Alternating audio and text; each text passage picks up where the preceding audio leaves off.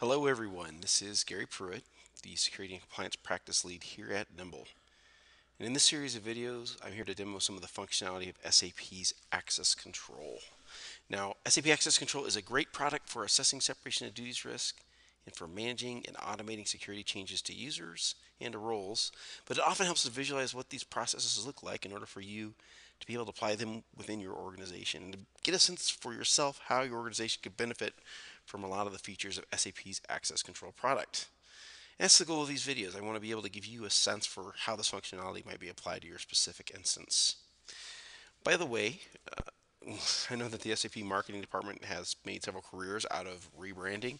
So when I'm saying access control, and if you're used to using something like GRC or Versa, then please feel free to think GRC or Versa in your mind. I'm going to try to stick with the 10.1 terminology today.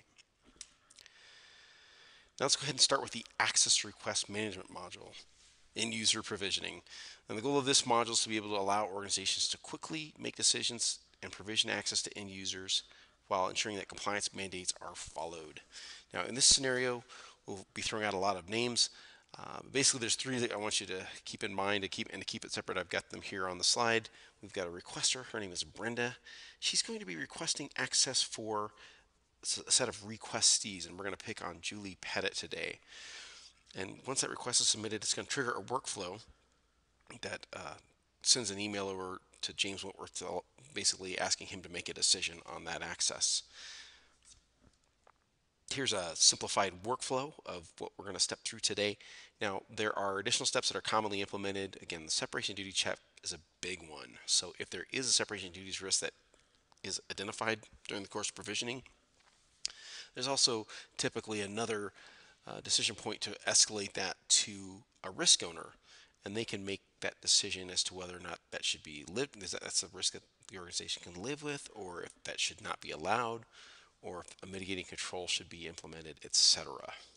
But for the purposes of today's demo, we're going to look at a streamlined workflow. And again, those in light green are the manual steps. Those in dark green are automated steps that are automatically going to be handled. And hopefully we can do this without having a security individual log into the organization and provision the access. Now I'll go ahead and pull up my slide here. I'm going to start this whole process off by requesting the access, and Brenda's going to go ahead and sign in and start that process. Now there's a variety of ways she can do this. I'm going to use the end user launchpad. This is a ICF service that you can activate and provision to your end users to allow them to basically it's a simple user interface to allow them to do things like requests access, do password changes, etc. Now this interface is authenticated to with username only, and so technically I could come in here and spoof an access request from another user. The point is I can't really change any system data without approval, and even if that system data is changed, it's going to be only accessible via the requester or the requestee. In this case, I can't, exploit any weaknesses here to grant myself firefighter access behind the scenes. So we're going to go ahead and sign on as Brenda. Now I've got a whole set of options here to provision access. I also have some other common tasks that are around end user maintenance, like if I want to do a name change, if I want to look at my status of some of the requests that I've submitted, or if I want to reset my password here.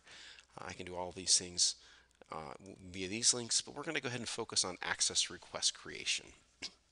There's a variety of ways to accomplish this, but all of these are really designed to help bridge that gap between what the user needs and the business language that the users use and the technical details behind the scenes, the technical role names, the composites and symbols and authorization objects, all that stuff that happens behind the scenes. We want to be able to bridge that gap and get the security team and the end users on the same page, so to speak. There are a variety of ways to make this easier for end users. The common one is model user, so I want to set up access for a new user like someone else, very commonly used.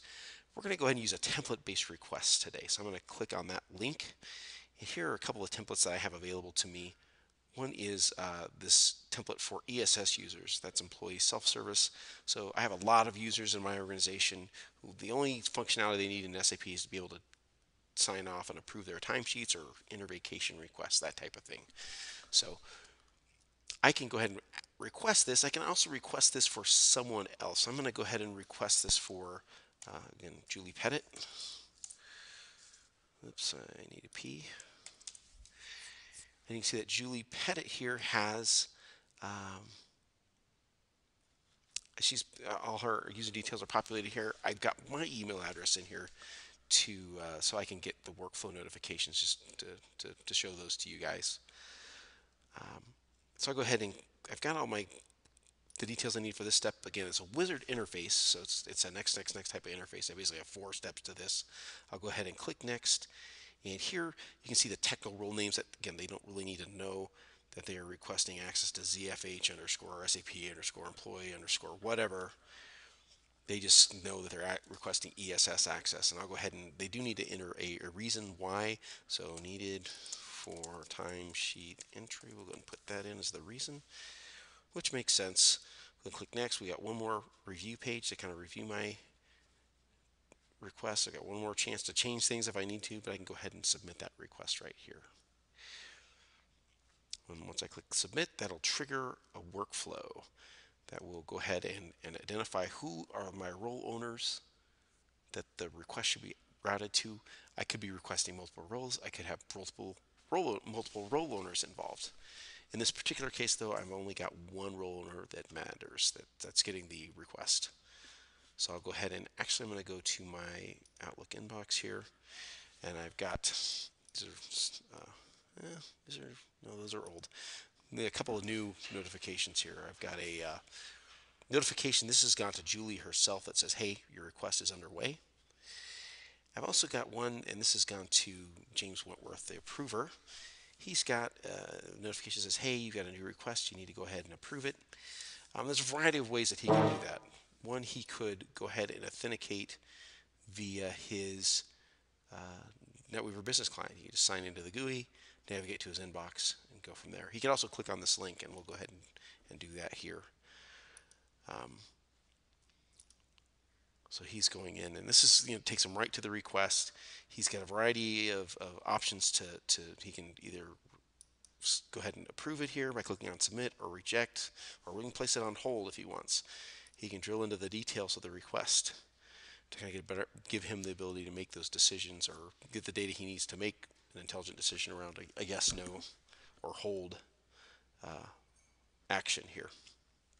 In this particular case, though, I mentioned we had Fiori installed in the lab. I'm going to go ahead and just demo what I can go ahead and approve it just by clicking submit here, but I'm going to demo what this looks like in Fiori. So I'm going to go ahead and close out of that interface and go ahead and authenticate to the Fiori Launchpad. And I'm going to go ahead and try to mimic the form factor of a mobile device, a tablet, or a mobile phone. This particular case, I've got several apps that are in this user's Launchpad. This is James Wentworth who's signed in again.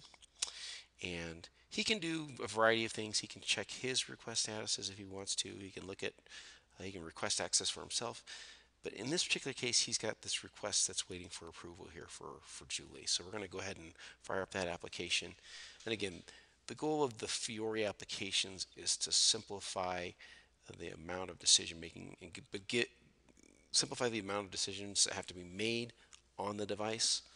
Again, you have a limited amount of screen space that you're dealing with, but still give them access to drill into the data in order to make an intelligent decision. So here we can see if this user has these roles, this is the role descriptions instead of the technical role names. I can drill into access risks. There's none triggered here. I can see what T codes are in those roles by looking at the actions. I can drill into some other data here. Basically, I have a lot of information even in this mobile interface that allows me to make a decision on whether I should just submit it or put this request on hold. I'm going to go ahead and submit it. Looks good. We have a lot of ESS users. Access. I'm going to go ahead and put a reason this is also required. I'm going to go ahead and say access approved. I'll go ahead and click OK here, and that's going to trigger that last step of the workflow. So it says it's been approved, and once that's batched through, batch jobs can basically run on a minute cycle here in the demo environment. I can go ahead and go to my work inbox and see that, hey, your access has been approved. And then I can even go into my ECC environment, and I've got Julie pulled up here, and you can see that she's got this access. Doesn't have any expiration here. Basically is now provisioned directly in the environment. The next time she signs in, she's going to have ESS access provision. And the great thing about this whole process is this end-to-end process was completed without the security team having to sign into SAP at all. And they didn't need to track down approvals. They didn't need to document an incident. All that stuff is handled automatically behind the scenes. And that concludes our demo on automated access request management.